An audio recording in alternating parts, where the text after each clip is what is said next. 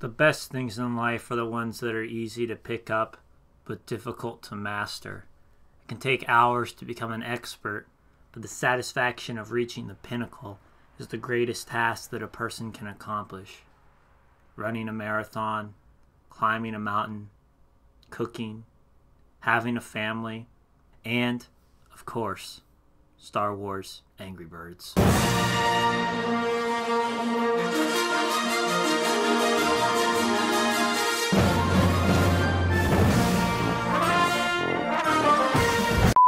Few things have captured my imagination in the same way as the Star Wars universe. There's so many different properties within this universe that can transport a person into the fantastical world of Jedi versus Sith, the Empire versus the Rebellion, and good versus evil.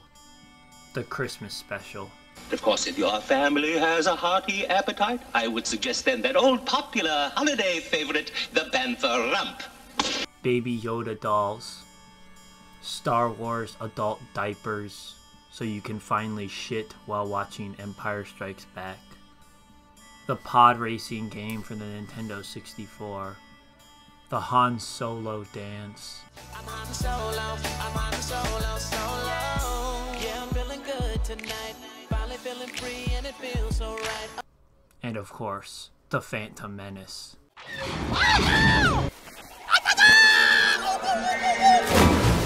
All of these masterpieces are so important to the wider pop culture of our world that they should be placed into the upper tier in the Library of Congress for all future generations to watch enraptured. I truly believe that each of these items should be mandatory viewing for all of humanity, and that would solve most of the world's problems, such as world hunger, homelessness, and social depravity.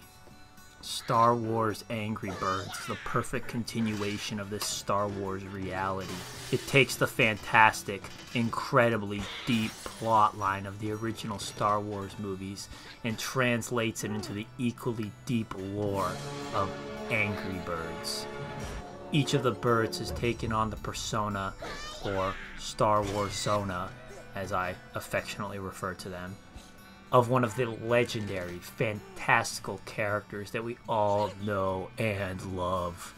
The red bird becomes Luke Skywalker, equipped with a lightsaber to stab every evil pig that may cross his way. The yellow bird is Han Solo, the renegade smuggler turned heartthrob whose lasers blast away any enemies in his way.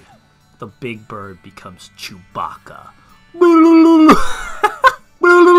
I can't do Chewbacca. Who just breaks shit. The blackbird becomes Obi-Wan Kenobi, master to Skywalker, using his strong connection to the Force to push blocks and kill anything in his way, just like the movie.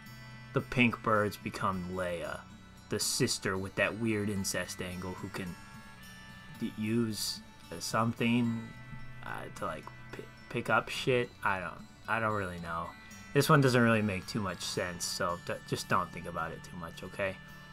Oh, and the bluebirds become rebel pilots, like that one dude who dies. No, I'm all right.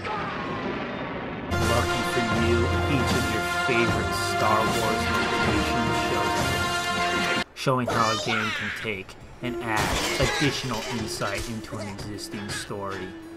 Tatooine with sand people and stormtroopers.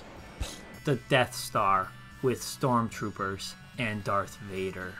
Hoth with more stormtroopers. Bespin that with stuff and stormtroopers. Boba Fett. Dagobah with Yoda and fake stormtroopers.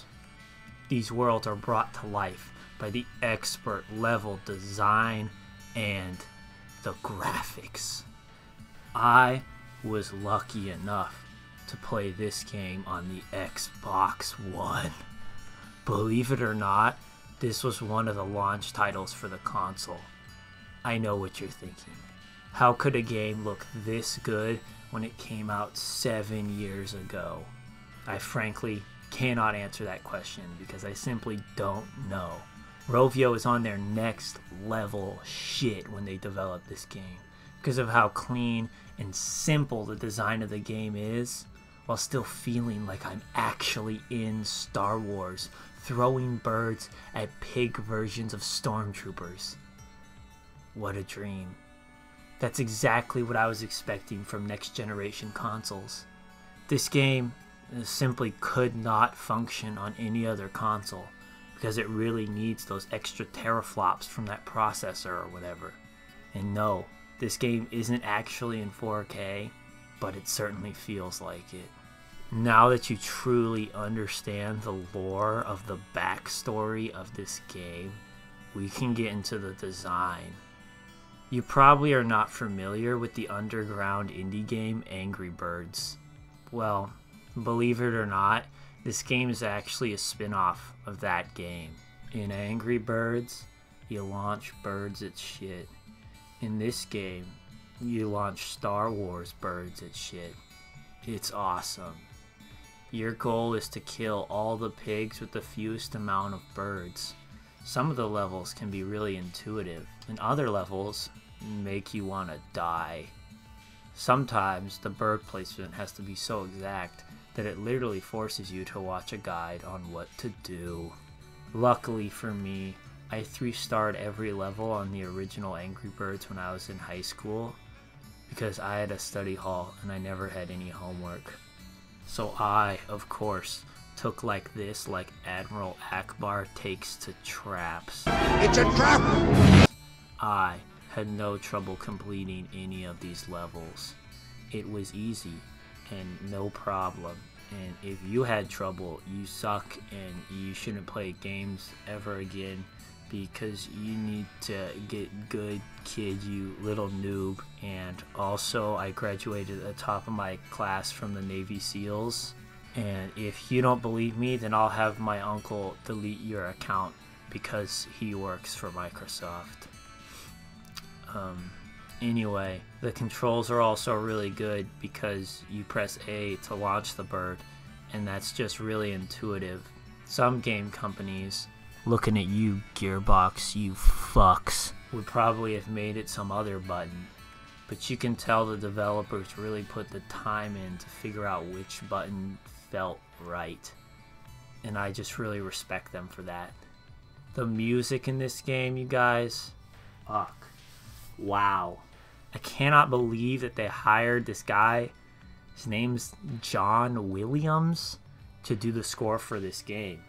They must have paid him like a bunch of money because he got a full orchestra and everything, but it's well worth it. They got to get that guy to do something else, like some movies or TV shows or like a commercial jingle, because like it was really nice. That just shows you again, like Rovio's really putting in the effort into their games for their fans, you know, the hardcore fans like me and like you. This game even has multiplayer, so you can share the wealth and joy of Star Wars Angry Birds with your friends and family. I know that at the next Thanksgiving, I'm going to bring my Xbox and set it up and make my grandma play, and she will love it. Because I will make her watch this video first. And if that doesn't convince her, then I don't know what will, Grandma. I have literally nothing bad to say about this game. It is the best game I've ever played. And it's also the best Star Wars game, and also the best movie, and the best television show, and the best thing ever created. The cutscenes moved me to tears. The gameplay made me poop my pants. And I love everything about it. Move over, the Bible. There's a new king in town, and his name is Star Wars Angry Birds. Bye.